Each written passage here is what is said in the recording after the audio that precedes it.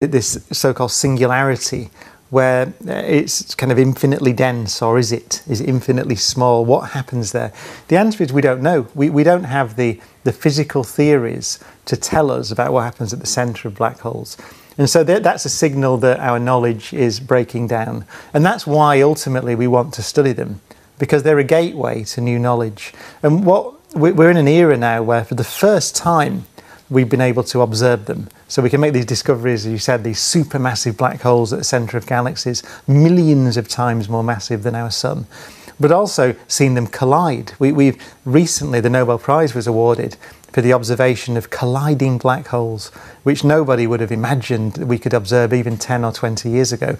And the reason it's interesting is not just to see these things bang together, but it allows us to test our most fundamental theories, or the most advanced theories of what is happening, how the laws of nature work in those extreme